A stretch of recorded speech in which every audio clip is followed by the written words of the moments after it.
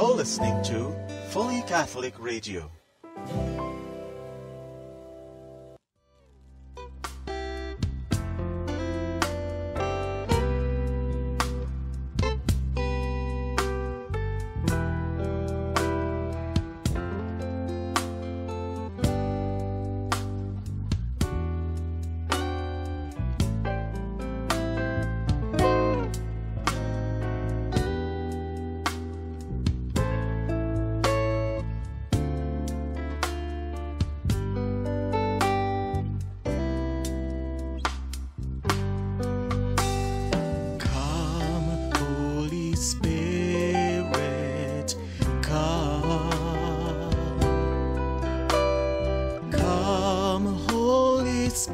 Spirit, come and abide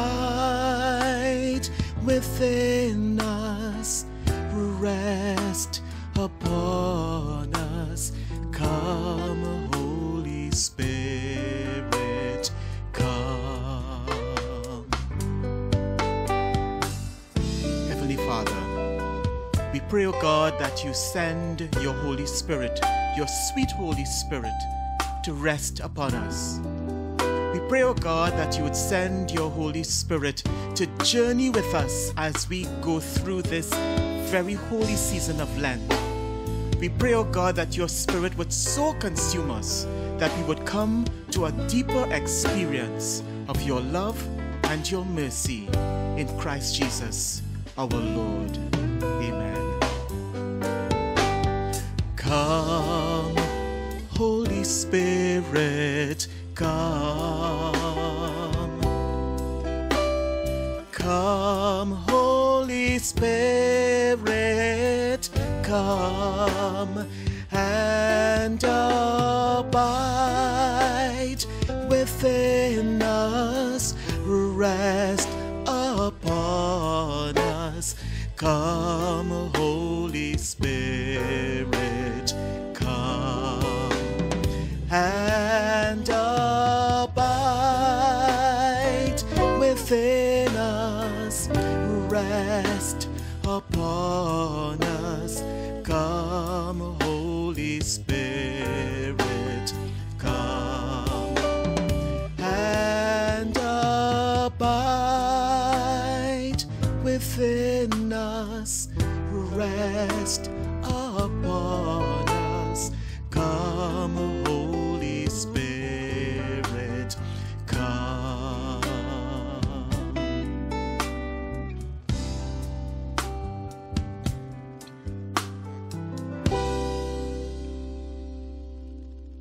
Today, Sunday, the 21st of February, 2021, the first Sunday in Lent.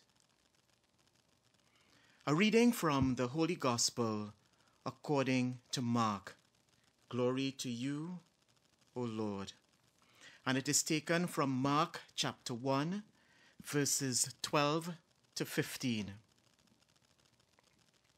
The Spirit drove Jesus out into the desert, and he remained in the desert for 40 days, tempted by Satan. He was among wild beasts, and the angels ministered to him. After John had been arrested, Jesus came to Galilee, proclaiming the gospel of God. This is the time of fulfillment. The kingdom of God is at hand. Repent and believe the gospel. The gospel, the good news of the Lord. Praise to you, Lord Jesus Christ.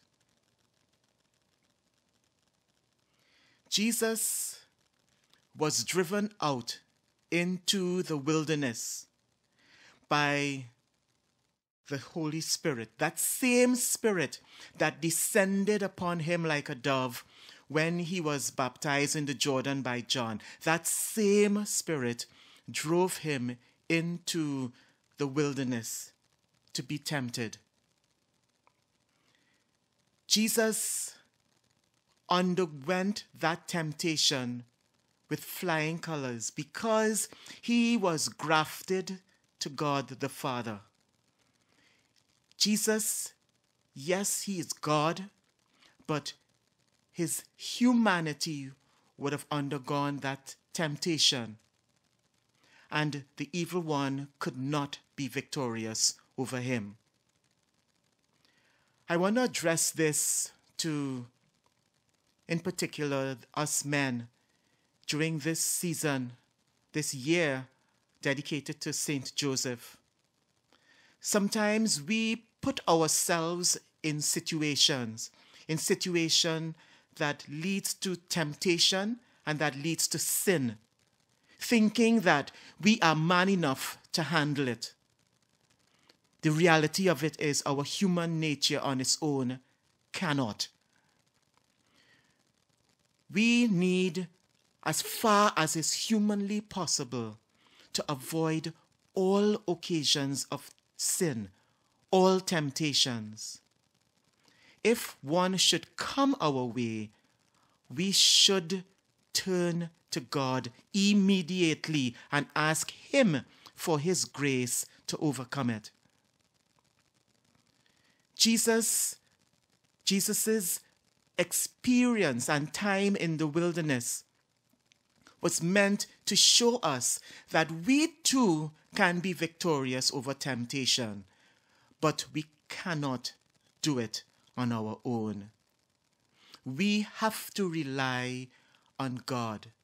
We have to rely on God's grace through the power of his Holy Spirit to grant us, to allow us the best version of ourselves to rise up even in the midst of temptation, to allow the best version of ourselves to come out, to remain grafted, to remain planted in Jesus. It is only through Christ that we can overcome the temptations and the obstacles that come our way. We cannot do it on our own. Then Jesus says something very interesting. In fact, the scripture passage continues that after John was arrested, Jesus came to Galilee proclaiming the gospel of God. This is the time of fulfillment. The kingdom of God is at hand. For very, very many years, God had promised through his prophets that he would send a Savior into the world. And Christmas, we would have celebrated the coming of that Savior into the world. But God didn't just promise that he would send his Savior into the world. He promised that the Savior will do particular things. And Jesus is telling us here that that time was the time of fulfillment, the fulfillment of God's promise. And we know that God is always true to his word. Whatever God says he will do, he always does it. And he always does it at the right time. And then this passage ends with a sound warning. Repent and believe the gospel. Repent and believe the good news. There is an urgent need for repentance in our land. There is an urgent need for repentance among our men.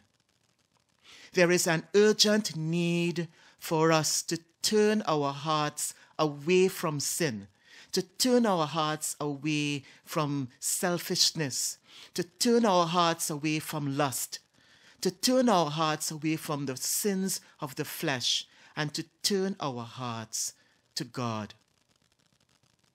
There is an urgent need. Our land cries out for conversion. Our land is crying out for repentance. Are we hearing it? Are we going to heed that call for repentance? Are we going to heed the call of the gospel for repentance, to turn away from sin and to believe the good news that is Jesus Christ. We pray that through the power of the Holy Spirit, that all of us be given the grace to turn away from sin, that all of us be given the grace to go on a lifelong, permanent fast from sin, where we seek by the grace of God and through the power of His Spirit to surrender all of our sinfulness to God, so that we can truly become the men that He created us to be, so that we can become the people God created us to be, so that we can become the fathers God created us to be, so that we can become the nation that God created us to be.